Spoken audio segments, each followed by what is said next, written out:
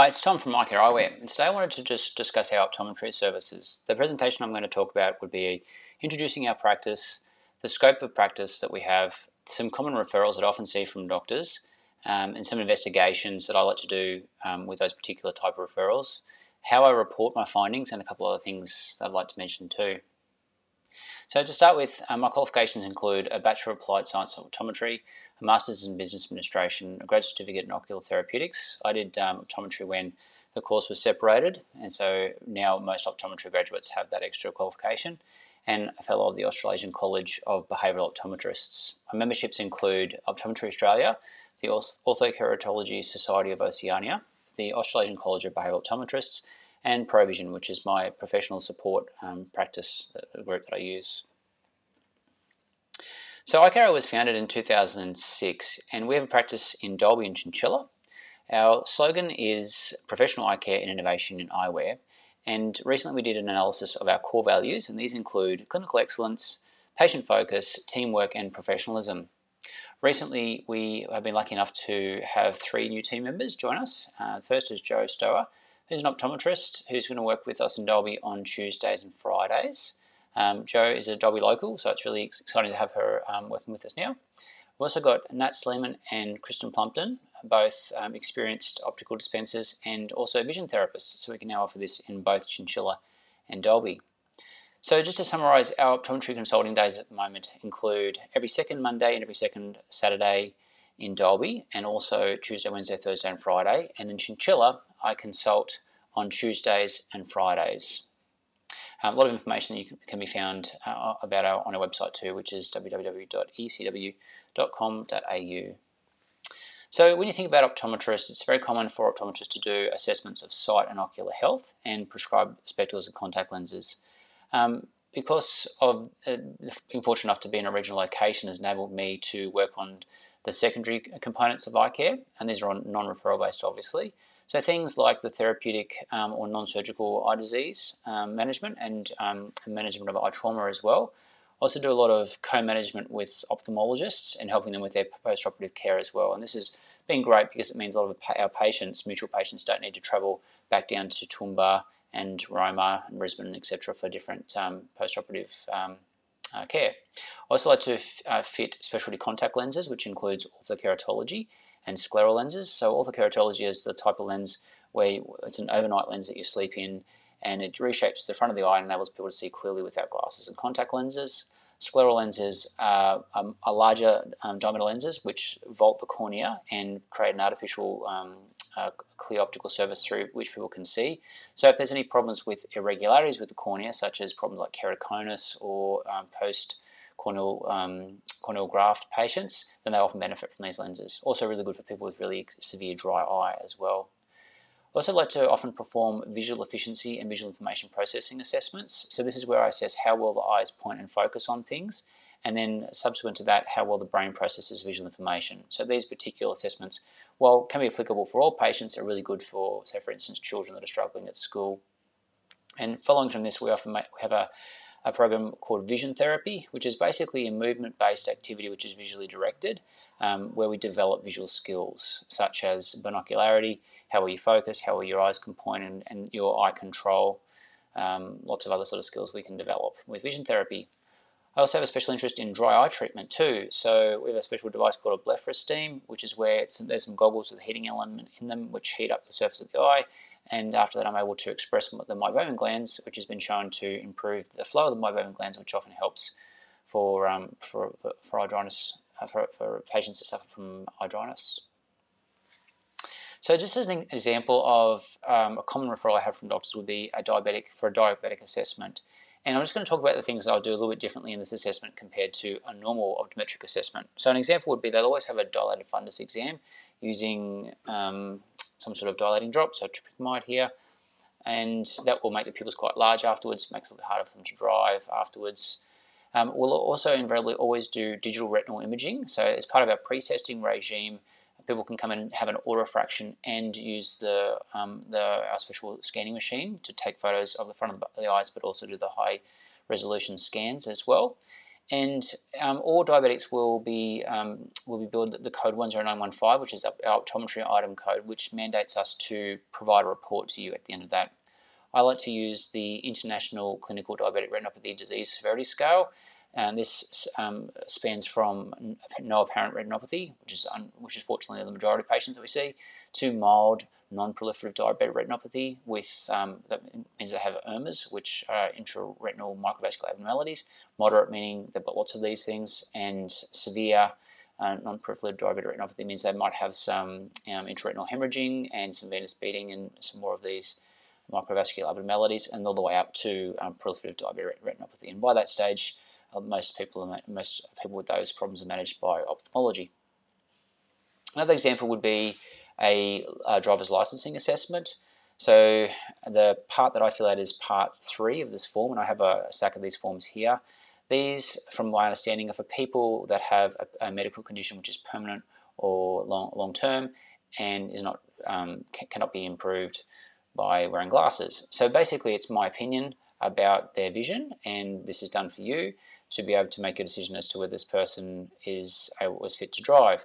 Some of the conditions that I might recommend would be restricting their speed to 60 kilometers per hour, no highway or freeway driving, driving at night or only during daylight hours, and within 10-kilometer radius of the home.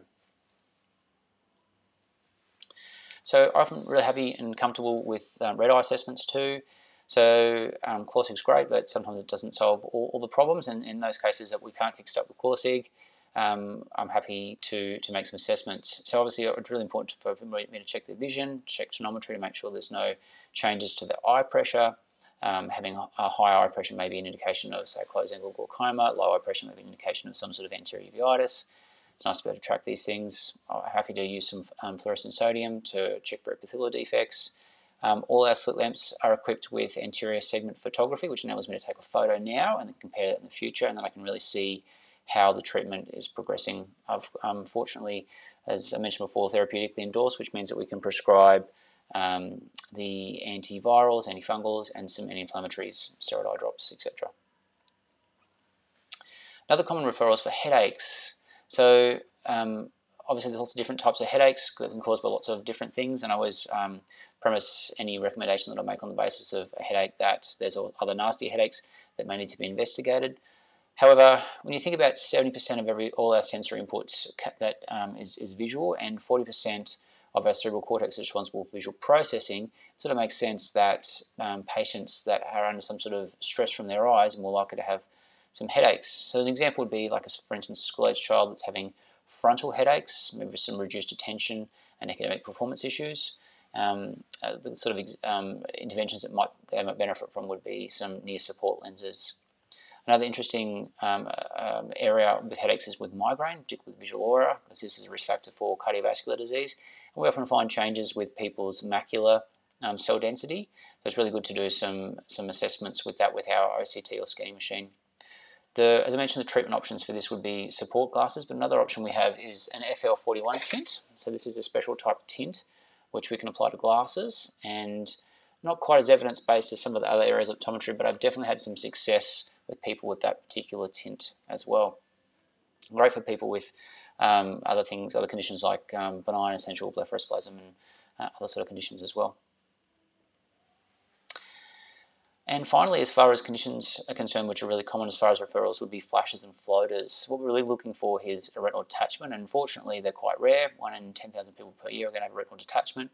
However, 66% of adults over the age of 70 are going to have a posterior vitreous detachment. So that's where the vitreous pulls away from the back of the eye, and it's quite common for them to have those flashes and sometimes more likely the floaters, but sometimes the flashes when the retina is being tugged by the detaching vitreous. So the statistics were suggested about 33 to 46% of patients with a retinal tear or a hole will develop retinal detachments. It's really important to pick those ones up as well. And just to note, it's 60% of these, the location is going to be the superior temporal quadrant, which means that the patient's going to notice it coming up from underneath if they have a retinal detachment occurring. So my management phase would be obviously to do check the vision using a pinhole as well. I'm definitely going to do a dilated fundus exam, obviously use all my digital retinal imaging and organise a referral. if needed, and if not, I'll just review them, because there's some research that suggests it's good to review people with flashes at least 4 to 6 weeks after the initial presentation. So just an example of some of the equipment that we use. I've got a slit lamp camera, there's one just behind me here, and this enables me to take some great photos. So an example of this top photo here, where I took a photo, this is a patient's right eye and left eye, and she had LASIK in one and not the other. And you can see here that the tear film is actually breaking up, and that would be an indication of her having some problems with dry eyes, and just as happens to be in the eye that has had LASIK surgery. Down the bottom is some photos of a foreign body that are removed. So yeah, I like to take photos when people have foreign bodies removed, because it enables me to take a baseline record of what the eye looks like in terms of its levels of information, and if there is an infection that develops, we've got a baseline measurement there. We also have a optical coherence tomographer in both our practices, or OCT. This is where we take a photo and also a high resolution scan of the macula and the optic nerve, and this enables us to, the great thing about this device is we can, because it's part of my pre-testing regime now, so we always take these photos, and when a patient comes back in, I can pull up all these images and track to see if there's any changes occurring with the topography of their optic nerve, the density of their, say, ganglion cells in the macula, and it's a really good subtle way of detecting changes that might be moving in the direction of glaucoma or macular degeneration. A corneal topographer, as the one just behind me here, is a favourite tool of mine as well. This is where I'm able to take a topographical measurement of the front of the eye. This is invaluable in the fitting of custom contact lenses, and also for monitoring things like pterygium growth, because obviously that can affect the topography of the surface of the eye as well. So it's a great tool that I like to use. And automated perimetry, this is where we assess the patient's side vision, and they've got to concentrate on the spot. It's not exactly the most reliable test, but it's a really good test for assessing the end stages of glaucoma. So we still obviously like to include that one too. So when it comes to reporting, I make a concerted effort to do a report at the conclusion of every single consultation, and I share these with patients electronically. I use media such as email and also Facebook Messenger. And because of the images that we're taking, I'm also able to share these if requested, or if they're clinically relevant. And the way that I can share these with you is with medical objects or with email with the patient's consent as well. So a couple of the things that I think may be of interest to you as far as the things that we do. Corneal foreign body removal, happy to do that. Fairly recently, Optometry was allocated provider item number, where we can do, the patients will get more back as far as a rebate with this item code, so that's been great. Another common thing that I will do is remove people's eyelashes if they're having problems with misdirected eyelashes. Bandage contact lenses is a really an underrated, underutilized area in optometry as well. So when a patient has some sort of, say for instance, a corneal injury and there is no sign of infection, then you can place a contact lens over the top, and it really helps with the epithelial healing of the cornea, and because there's no constant contact with the top eyelid over the cornea. It's really great for pain management too. Patients are much more comfortable in that situation.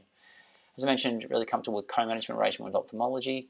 Also, I'm happy with seeing infants and geriatrics. I've got some equipment which enables me, like a portable autorefractor and a portable setup where I'm actually able to travel for patients. I have done some nursing home visits before as well. I wouldn't say that low vision is a massive part of our practice, but I definitely have some magnifiers, illuminated handheld magnifiers, which I can definitely solve a lot of problems as far as people with low vision as well. I mentioned the dry eyes, and finally telehealth. So I dabbled with telehealth. We actually have our online booking system has telehealth enabled as well, which enables patients for this service. I have used Messenger as well for telehealth. There's this slide down here you can see is an example of some co-management I've done recently. This patient actually has a choroidal neovascular membrane which is adjacent to her optic nerve head, and this would be typically managed in an ophthalmology setting, but because of her age, she's struggling to get down to Toowoomba, and I'm taking these photos and reporting back to the ophthalmologist, and the neovascular membrane is starting to resolve, which is great. Fortunately, it's nowhere near her macula, so it's non-sight threatening, and she's really happy with that management. So I want to thank you for all your support. If there's any questions that this video has generated, please feel free to get in contact with me. There's my contact numbers, and yeah, if there's any, really appreciate all the help and support that has been provided previously for our practice, and hopefully we can continue to help you in the many years to come. Thank you.